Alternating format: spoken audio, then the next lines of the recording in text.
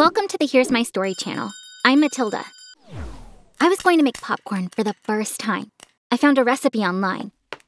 I drizzled some oil in a pan. I heated it up for a while. Then I added all the kernels into the pan. I think I overheated the oil. Suddenly, the kitchen turned into a war zone. The kernels started popping one by one and jumping out of the pan. They were flying at my face, my arms. Every time a kernel touched me, I shrieked. Finally, I managed to close the lid on the pan. I had little burns all over my body. My sister Iris came into the kitchen. "Where's the popcorn? We're already halfway into the movie. Mom wants the popcorn now," she said. I got mad and screamed, "Can't you see what's happening? I burned myself trying to make you popcorn." My mom appeared at the door. She looked around and asked, "Why are you yelling? What is going on in this kitchen?" I replied, about to burst into tears. All of a sudden, the kernels started to pop. I got burns all over my face and my arms. Mom rolled her eyes and said, "How can you be so clumsy? Grab the broom and sweep the floor." Then she turned to my sister and said with a giggle, "Honey, let's go back to our movie. It's so exciting. I can't wait to see what happens next." Iris was my mom's favorite. She didn't even feel the need to hide it. I was the Cinderella of this household, and they weren't even my stepmom or stepsister. My parents divorced 3 years ago. The fighting was so bad that I wasn't even upset about their divorce. My dad moved to Russia for a job. He started working at an oil rig in Siberia. He didn't even have an internet connection where he was. By the way, we had someone else living with us at home, my lovely grandma. Unfortunately, my mom was as horrible to her as she was to me. After my grandfather passed, my grandma remarried. My mom was against that marriage. She left home the day Grandma remarried, and they never saw each other again. Grandma lived in another country. One day, the doorbell rang. I opened the door and saw her standing in front of me. I was so surprised, I invited her in. When my mom saw my grandma, she got upset with me for letting her inside. She asked my grandma rudely what she came for. My grandma said her second husband had died and she needed a place to stay. She had a hard time walking because of an issue in her legs. I begged my mom to let her stay with us because she obviously needed care. My mom was against it at first, but then she found out that my grandma had a retirement plan. She only said yes to get her hands on Grandma's retirement savings. My grandma was my favorite person in the world. I loved taking care of her. I went to her room whenever I could. We would chat for hours. Once, she shared, "Iris never talks to me. She doesn't even make eye contact when I'm around. This really gets me. Why do you think she's acting this way?" Laughing, I said to her, "Iris and my mom don't love anyone else but themselves. I'm afraid the only love you will get in this house will be from me." Since she had trouble walking, I bought my grandma a walking stick. Thanks to that stick, she was able to get around the house more easily. Normally, she would eat her meals in her room. One night, I insisted that she come to the kitchen for dinner. I was the designated cook in the house, and I cooked a dish she really loved. Grandma was able to come to the kitchen thanks to her walking stick.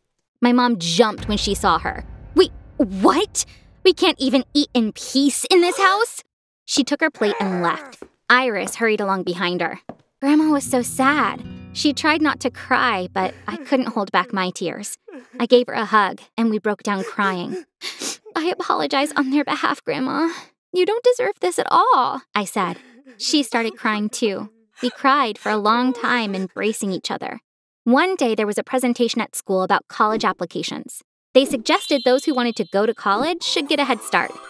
That night, I mentioned it to my mom. "I'm going to study really hard and get accepted to a good school," I said. "Why are you thinking about college? You've got so much work to do at home. Just finish high school. That's enough for you." "You better get those other ideas out of your head," she yelled. I said, "Mom, do you expect me to stay at home and take care of you for the rest of my life? I want to go to college." My mom looked at me condescendingly. "Matilda, you are not capable of going to college. Even if you got accepted, I'm sure you won't be able to finish it," she replied. Iris sided with her. "I'm sure she can't do it, Mommy. She can't even make popcorn, but she dreams of going to college," she said, mocking me with a laugh. These words really upset me. I went to my grandma's room in tears. She comforted me. "I will talk to your mom. Give me that awesome walking stick, please," she said. Grandma slowly walked around to talk to my mom. Mom was surprised when she saw her. With a determined tone, Grandma said, "Matilda will go to college. I will not let you destroy her future. I will take care of her from now on and pay for her college." Mom said, "How long did it take you to get here from your room? You can't even walk straight. How will you take care of her?" And began laughing hysterically. Mom shook her finger at us. Almost hissing, she said, "Don't you tell me what to do again, or I will kick both of you out of this house. Understand?" I helped Grandma return to her room. "I was planning to do this in a few months, but it's time now. Can you please bring my phone? I have an important call to make," she said. "It's time for what? Who are you going to talk to, Grandma?" I asked. "Hang on tight. Tomorrow morning you'll be in for a big surprise," she said, smiling. When I woke up the next morning, I ran to my grandma's room. It was empty. She'd left a short note for me on her bed. "Bring your mom and your sister in front of the house exactly at 10 o'clock. I waited impatiently until 10. Then I told my mom and my sister that we needed to go outside. They were intrigued to hear that Grandma had a surprise for us. When we went outside, we saw a convoy of luxury cars parked in front of our house. When the driver saw us, he ran to the car in the front to open the door. We all screamed when we saw who was getting out of the car. It was my grandma, except that she looked great and she had a fabulous dress on. Someone else got out of the car. He was Grandma's age, but dressed very differently. He was wearing a local costume and a huge crown over his head. "Dear Philippe, let me make the introductions. My daughter, Helen, my younger granddaughter, Iris, and our new princess, dear Matilda." When Iris heard this, she screamed. "What? A princess?" My mom was in shock. She watched the events unfold without blinking. In his baritone, the elderly man began to speak. "I am Philippe IV, the king of Tanuvatu. This is for the official record. I don't have a blood heir. Therefore, one of my wife's heirs will take the throne after me. We had 3 candidates for the throne: Helen, Iris, and Matilda. My dear wife lived with the candidates for some time to determine who will become the future queen. She has finally come to the decision that Matilda is the perfect fit for the throne. From today on, she will use the official title of Princess Matilda. When she takes the throne, her title will be Queen Matilda I. I congratulate her on behalf of my country and my people." At that moment, someone came and put an incredible cloak on me. There were many news crews around. They were constantly taking photos. Grandma opened her arms wide. I ran to hug her. "Grandma, you look fabulous, and you don't seem to have an issue with your legs either," I said. She smiled. "I trained for a month with a walking coach just to be able to walk that way. I must have done a pretty good job since I got you all to believe me." Glancing at the king, I said, "You also tricked us about your husband. He looks too healthy to be dead. My dear king, would it be possible for me to call you Grandpa outside of working hours?" I asked. The king laughed out loud. "I would love that. Unfortunately, I don't have a kid, but now I have a grandkid and this makes me so happy," he replied. My mom and my sister were still in shock. My mom shuddered and began talking. She asked Grandma, "Your second husband was a king, and you hid that from me?" "Philippe was a prince back then. He took the throne after his dad and became the king of Tanuvatu.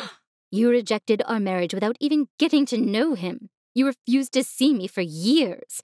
I wanted to give you a chance to mend our relationship. I came to live with you, but you wasted that chance. I had some terrible days living in your home," Grandma responded. Mom begged her. "Please forgive me. I wouldn't have treated you the same way if I had known you were a queen. I'm your daughter.